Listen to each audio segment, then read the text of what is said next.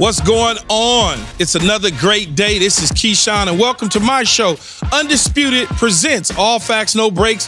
And joining me today on this podcast is former NFL tight end, two-time Pro Bowler. He's also a Super Bowl champion and an actor, a rapper. My man, Vernon Davis. What's up, Vernon?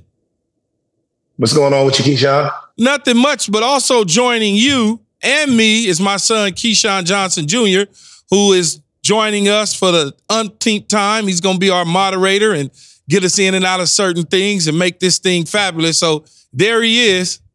How you doing? What's Put going some on, bass Junior? in your How you voice, doing, man. How you doing? What part of the world you in right now, Vernon? I'm in South Florida. I'm down in Miami visiting my brother. Oh, okay. That's what's up. What, man, what's this like? I had the last week we had what is it? Not the long shooter. What's it? What is it? Lethal shooter. Yeah, the lethal shooter. The lethal shooter was on with us. He's also from the DMV. What's it like being from the DMV? Man, it's nothing but love in the DMV. I mean, especially with all the talent that we got that's coming out of Washington, D.C., starting with Kevin Durant, Josh Cribbs. I mean, I can go on and on and on. I mean, there's so much talent to come out of the area. But not only that, I mean, D.C. has so much to offer, man. It's just they're continuing to build and just take D.C. to a whole nother level. I love it. I love it a lot. Man, it's so crazy because y'all claim all three, right? Y'all claim D.C., Maryland, and Virginia. It's like, well, wait a minute, man. You can't do that. You either from D.C., you from Maryland, or you from Virginia. That's like us saying we from California, Arizona, and Vegas. See, that's new, Keyshawn. It wasn't like that before. When I was growing up, when I was younger, it was either you from D.C., Maryland, or Virginia. And I used to claim D.C. D.C. guys didn't look at Maryland and Virginia guys the same. I mean, it was just a different vibe. But now, we're able to come together and join forces. That's why we call it DMV. But when you were growing up, did you play, basketball obviously was your first love, but did you ever get a chance to run up against Carmelo or KD or any of those top-notch dogs, Allen Iverson, when you was playing? Yeah, Patrick Ewing's son and Kevin Durant was playing at this school called Montrose Christian, and I was at Dunbar Senior High School, and we played against them.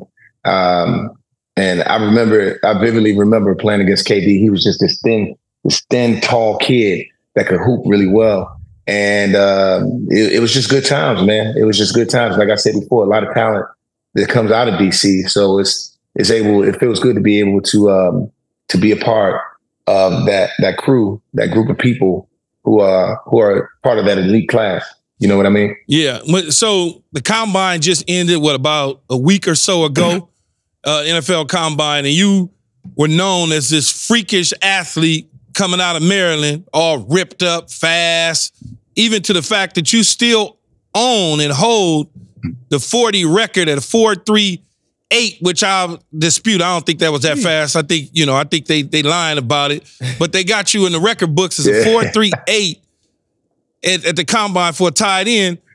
What did you do to train to get you to run that fast? So it's just natural, just what you do?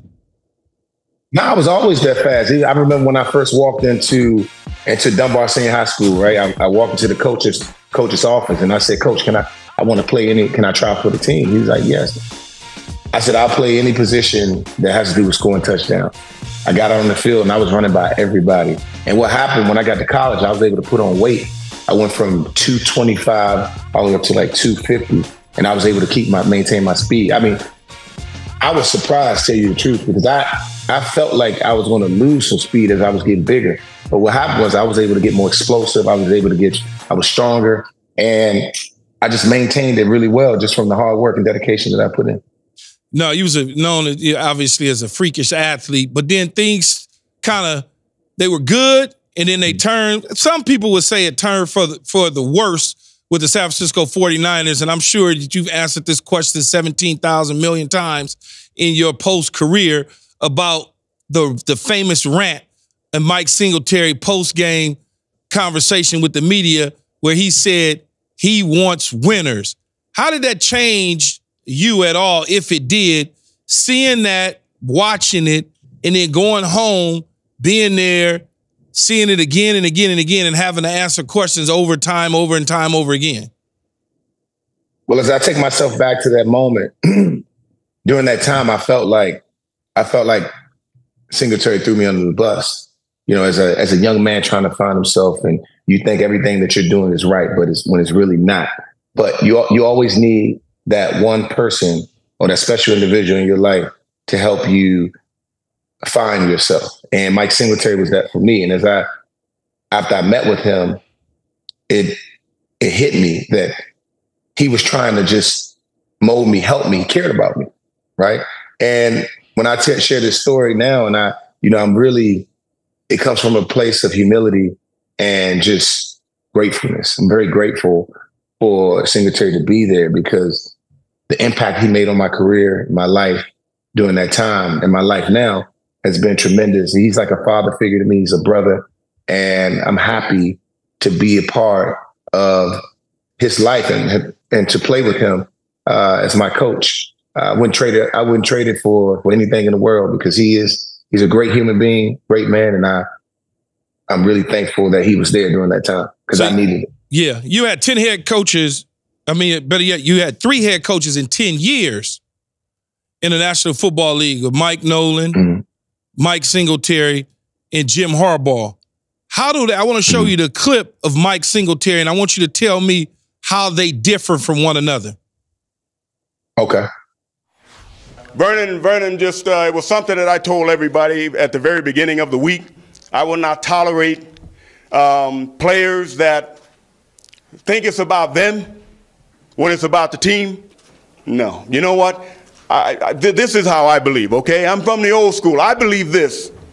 I would rather play with 10 people and just get penalized all the way until we got to do something else, rather than play with 11 when I know that right now that person is not sold out to be a part of this team. It is more about them than it is about the team. I cannot play with them, cannot win with them, cannot coach with them, can't do it. I want winners. I want people that want to win. I want people that want to win. Can't play with them. What's your thoughts on those 3 different coaches that you had? How they different? Man, they totally different. Mike Nolan was very laid back, very chilled. He didn't say, I mean, he would talk when he had to, but he was just like so mild mannered, just a nice human being, man. Just great to work with.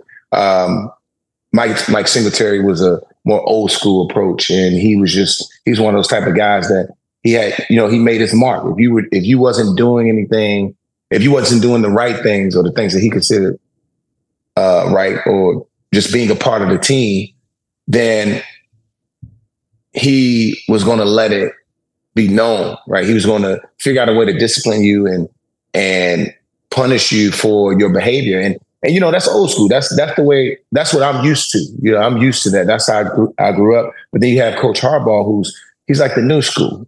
He has his ways of rewarding, punishing, and just getting the behavior that he wants. He's very strategic about it in his approach. He's like a master when it comes to getting players to rally behind him and getting what he wants. He's good at that. So you won a Super Bowl with the Denver Broncos. What was it like playing with Peyton Manning? Like, what made him a great quarterback and leader? Peyton was awesome. I remember when I first walked in, and I didn't know Peyton that well. I just knew him through football. But he called me, and he's like, "Hey, Vernon, come see me when you get in. Talk to me when we get in the locker room."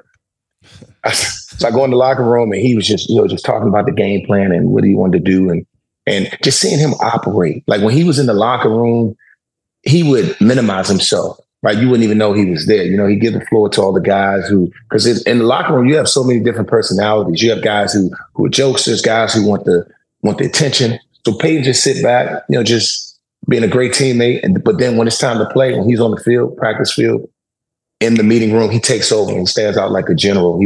Stands out like a sore thumb. I mean, it's amazing to see. I thought I saw a lot of greatness in San Francisco, but when I walked into Denver, I saw it all. Well, speaking of the 49ers, you played in 2 Super Bowls. What'd you think of the 49ers players not knowing the OT rules? Well, I think that's all just miscommunication. I think they should have done a better job explaining like the rules. But I get it. You know, in the heat of the battle, it's the Super Bowl, the biggest game of their life, and they're focusing on the execution, the game plan, all those different things. Not really worried about the biggest piece, which is understanding the rules of the game. The rules are everything. So I just think that's just a learning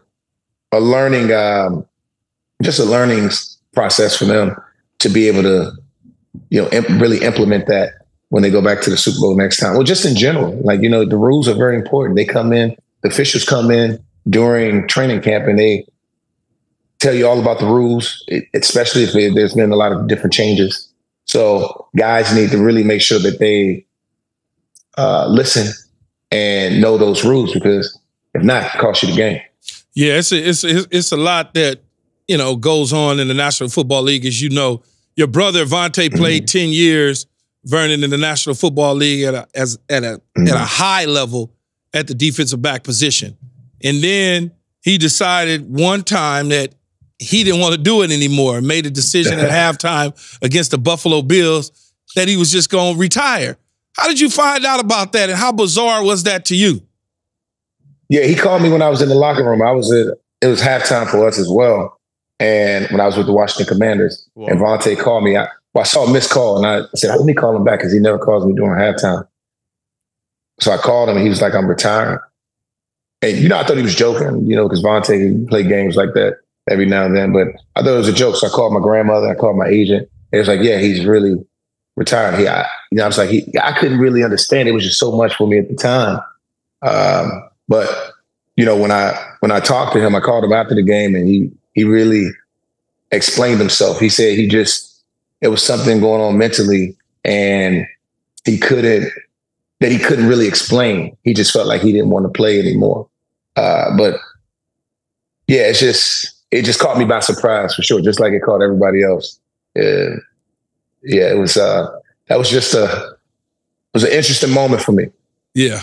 Yeah, and I'm sure again, those are the types of things that are most important, is to be able to understand what somebody must be going through and try to get them the necessary, you know, advice, help, whatever it is, to change their behavior patterns or whatever that may be in that case. But you feel like back in September, you said that you could still play and you may come out of retirement. Am I understanding that correctly? No, man, I was just talking. You know, physically, I can still play. I still run routes. I got my son that's 16 years old. He's about my height. So to me, I feel like I always have to be prepared, you know, to be able to keep up with him, especially because when we work out together. It's just one of those things, you know, as a football player, we always feel like we have to be prepared for something. And I've never really stopped when it comes to just running routes and feeling like I have to be ready. It's always been there. So I feel like I can play physically, but not mentally.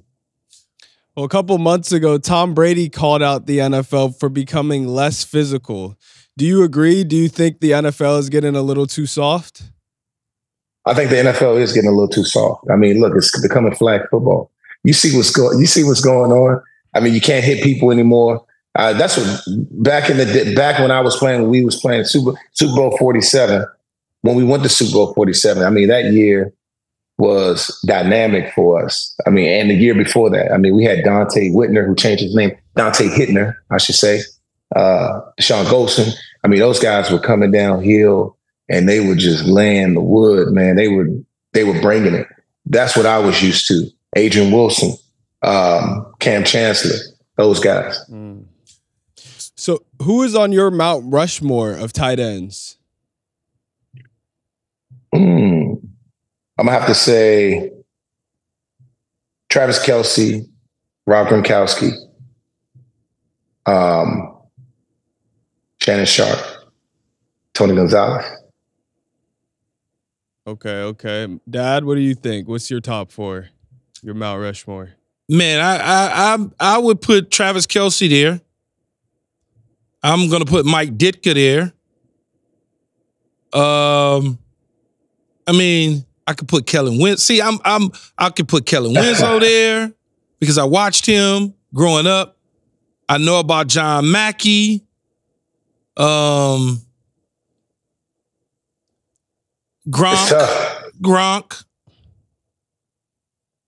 That's I would probably do those four right now.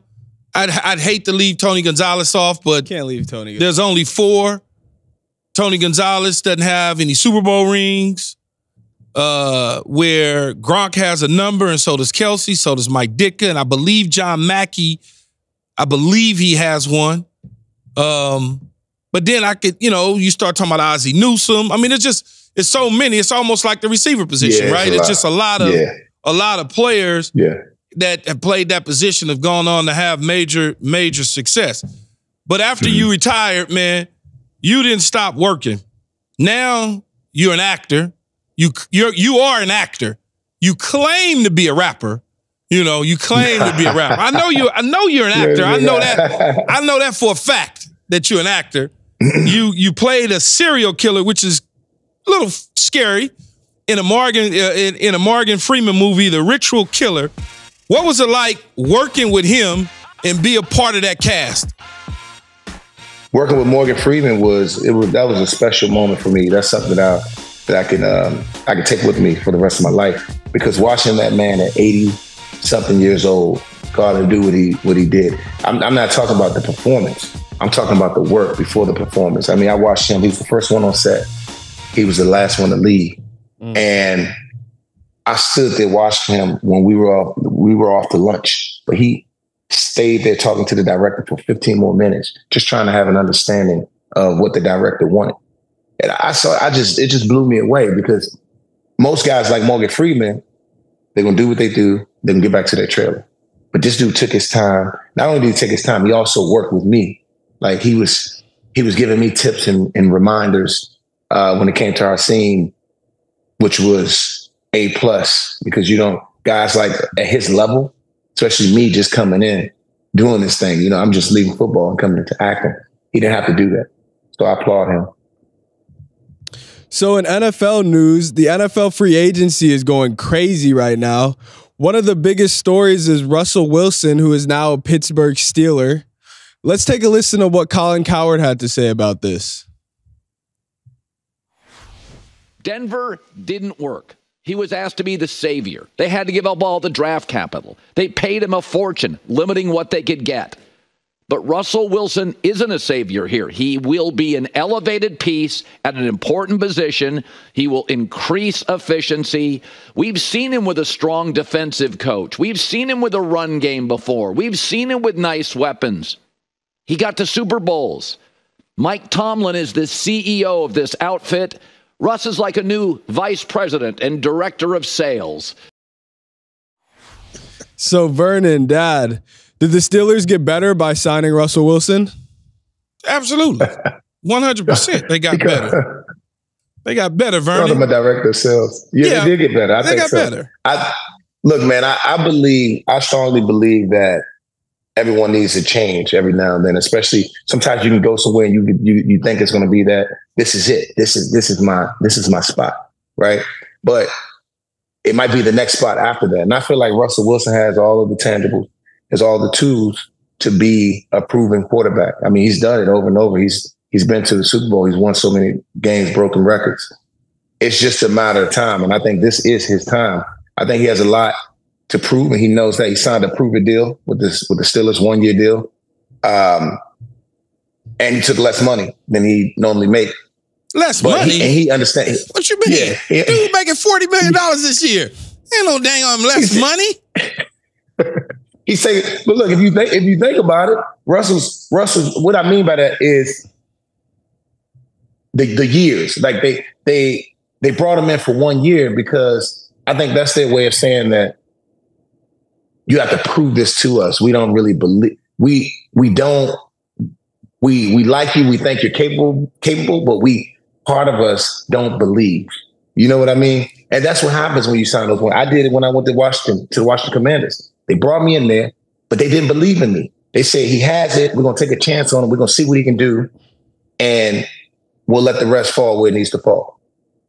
Yeah, it's just the years. They didn't lock him in for those years. That's what I meant by that. Yeah, I think Russell brings something to the team that they hadn't had in a long time since the early ages of Ben Roethlisberger. A quarterback that knows how to play for a coach that is run ball dominant and the defensive minded, much like Pete Carroll was in Seattle, where Russ could do certain things off schedule wise, but they had a strong running game and a dominant defense. And then he did what he needed to do to help them get to those 2 Super Bowls. I think he falls in a similar situation where the only thing people are going to look at in that locker room and question is his authenticity of who he is. What is Russell Wilson? Is he a phony baloney that people seem to think he is? Or is he a genuine person like I think he is, opposed to some mystery that's out there in the world that people think because he started dating Sierra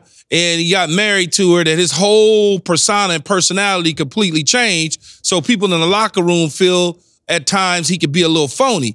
But Mike Tomlin signed off on it. And when Mike Tomlin signs off on it, I personally think that the locker room is going to say, Vernon, he's okay. Mike, coach got it. He likes him, so we going to embrace it, opposed to Sean Payton coming in to Denver and basically inheriting him. So he's coming in with one eye open, one eye closed. So it never really felt like that was his guy at all. He inherited something opposed to Mike Tomlin signing off on it. So I think he's going to be all right in Pittsburgh. Yeah, I think he's going to be all right too. I think he is. And like you just said, you said his whole persona as far as going from Russell Wilson, the guy who was always in Seattle, giving back to the community, always in the hospitals and things of that nature. Now we see Russell Wilson as the guy who's always on the red carpet, right? That's what we're seeing. So who is it? Who is he? And I get it, just from being in the locker room. I get it. And we are free to be and do what we want to do, and understand that there's always going to be haters behind whatever it is that we're doing, especially if my wife is a megastar and I'm a megastar, right? Yeah. I'm going to have that. But at the end of the day, I think who you are as a person, who you were when you were in Seattle, you need to stay that same person in Pittsburgh. And I strongly believe that Russell is that same person. I don't think he changed. I think sometimes the media, pictures, photos, and videos can kind of disrupt things and make people believe something else. But I saw Russell at the Super Bowl. Walked up to him, he and Sierra, and I walked up to him, saying hello. He seemed to be the same guy that I've always known. His energy seemed to be the same.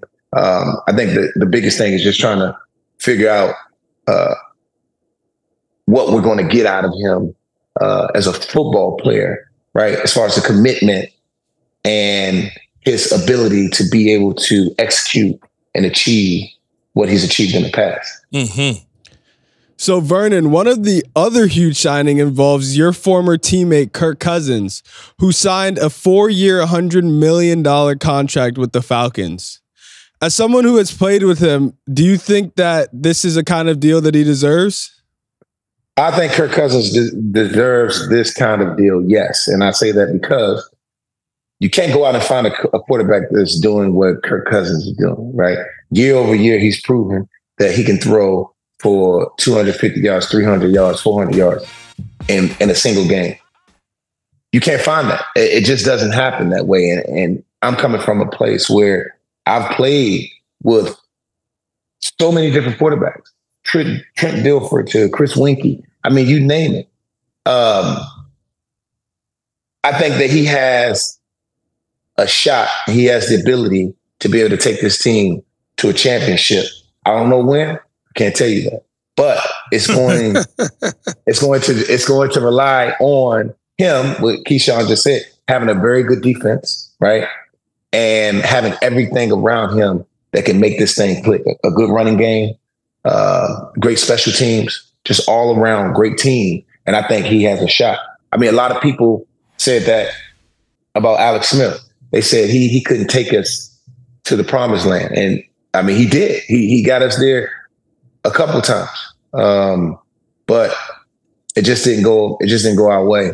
And but I think Kirk Cousins definitely fit into that mold. Yeah, I can't. I'm not signing off on that. I can't do it. Can't do it, man. I like the fact you stick it up for your former teammate, but I can't do it. I cannot do it. No, that man have made he will have made at the end of this deal $411 million. And I don't see $411.6 million in his career at the end of this deal. Tom Brady was slightly over $300 million in his long 21-plus year career.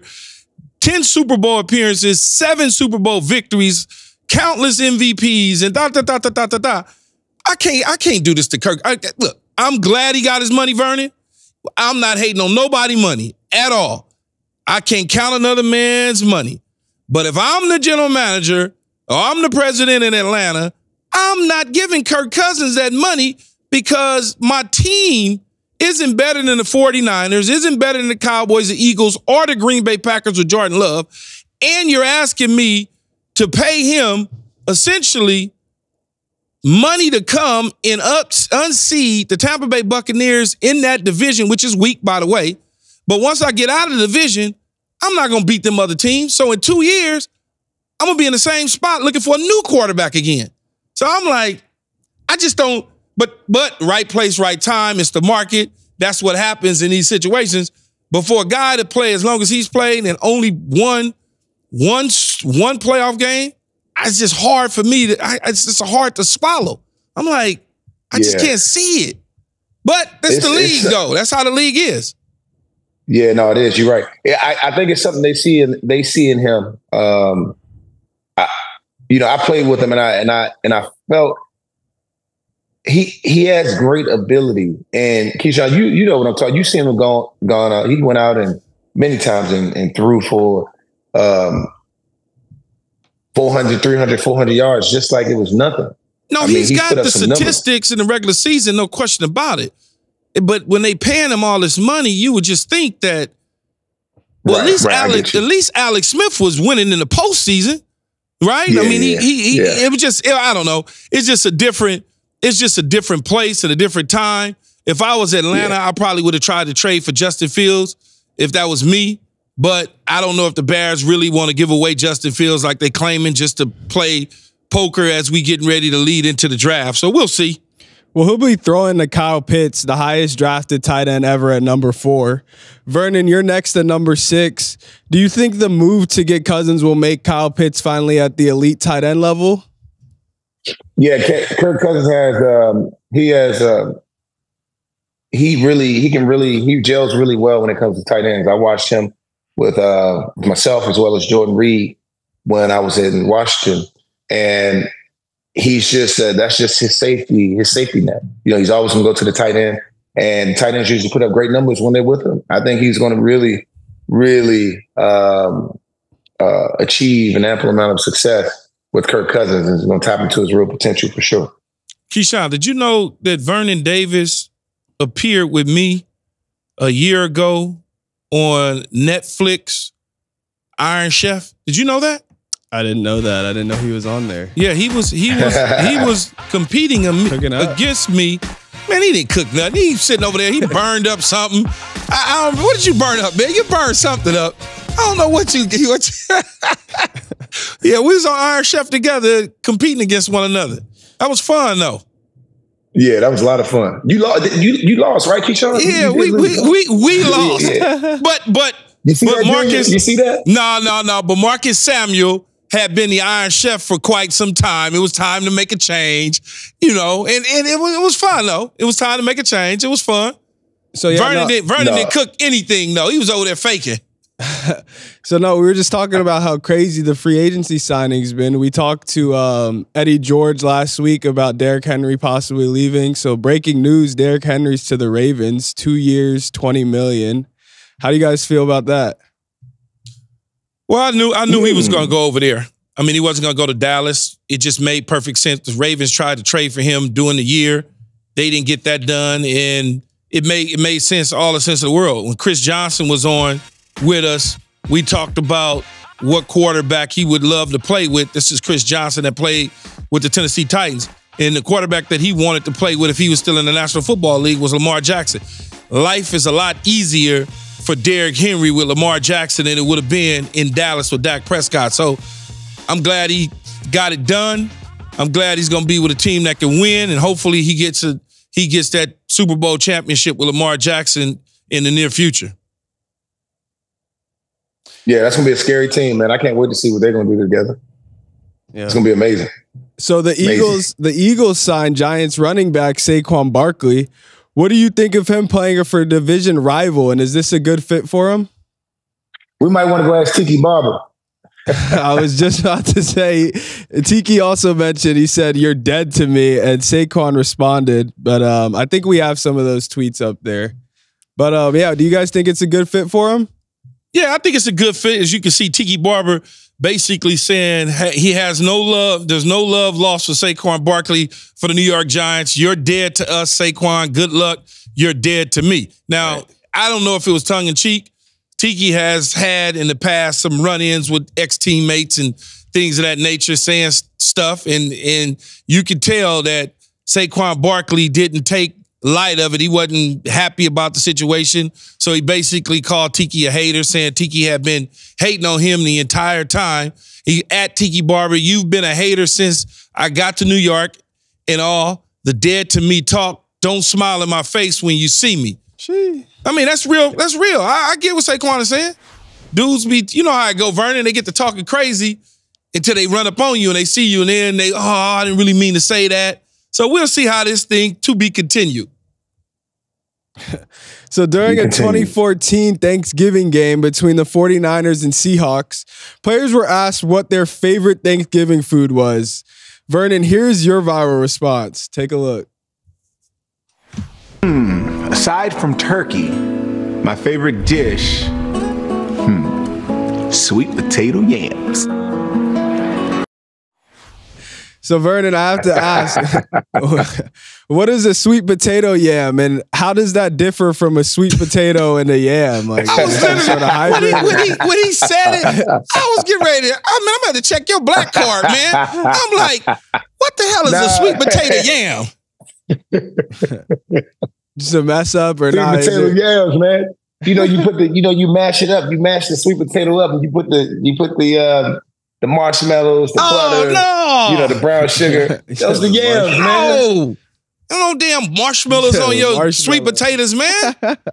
I knew, East Coast way. That's a DC way, man. You was about to say some marshmallows on some yams. You know, dang on well, we don't put marshmallows on yams. No, man. Yeah, they do. That's like breadcrumbs on top of macaroni and cheese that you make at the crib.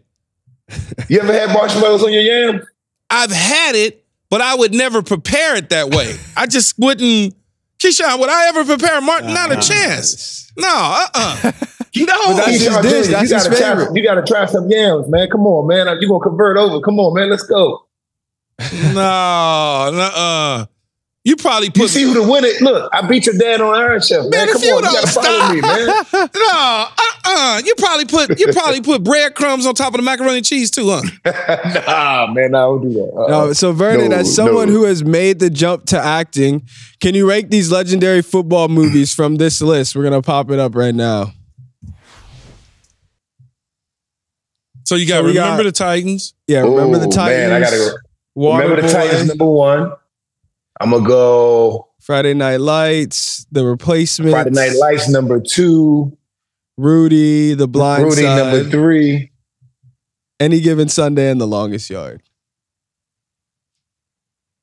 Yeah. Give us like a top 5. Man. Those some good movies, man. Yeah, I would start with the Titans first. Then I would go Any Given Sunday. Yeah. Then I would do Rudy.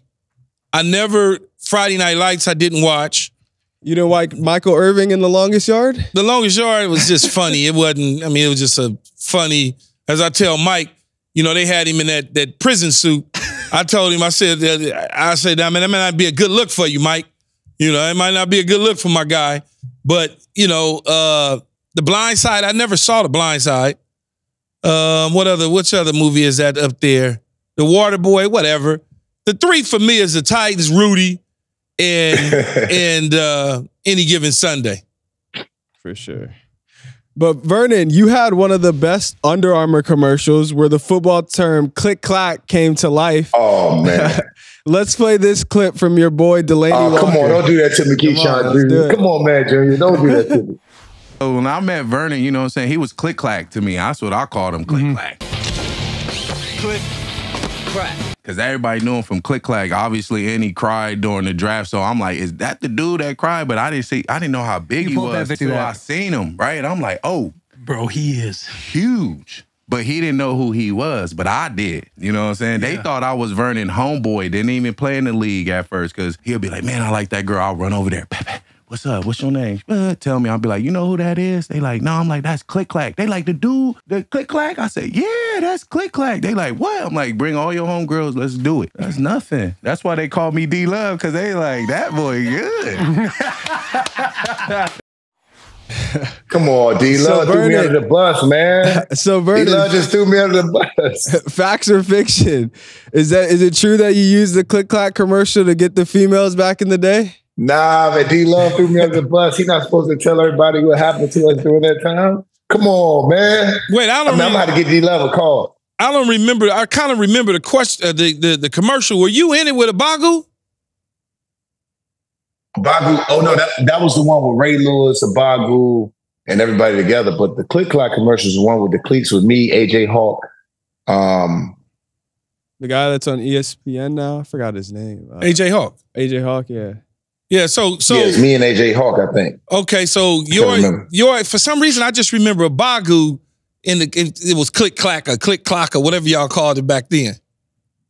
Yeah, he did. He did one of the commercials too. Yeah, because he was he and Kevin Plank boys. They like right hand. That's his right hand. Yeah. That put Under Armour on the map, really. Yeah, I played with Abagu with the Jets and the Cowboys. When Eric wasn't that's right. Eric wasn't nothing but a little snotty-nosed kid. So So you guys have one thing in common. You both made the transition from the football field to the dance floor and appeared on Dancing with the Stars. So what's harder, dancing or football? And I would ask my dad if he remembers the dance that got him eliminated, but this was the only dance that he had. But Vernon, do you remember the dance that got you eliminated? Man, I was so hurt. I'm trying to think. I was so hurt, man. I didn't want to go home, man. I was having so much fun. Man, I was so ready to go home. I was ready to go home, man. Keyshawn, you look pretty good, though, man. You look like you knew what you was doing. You know, Vernon, it's the first time I ever danced, ever did anything remotely like that. It was out of my comfort zone. They have been asking me for forever, like as long as the show's been on the air. And I just kept saying no, every year, no. And then finally, my producers at ESPN was like, dude, just do it.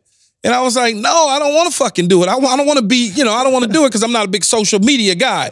And a lot of it, as you know, you have to have a huge social media following to be able to get people to vote.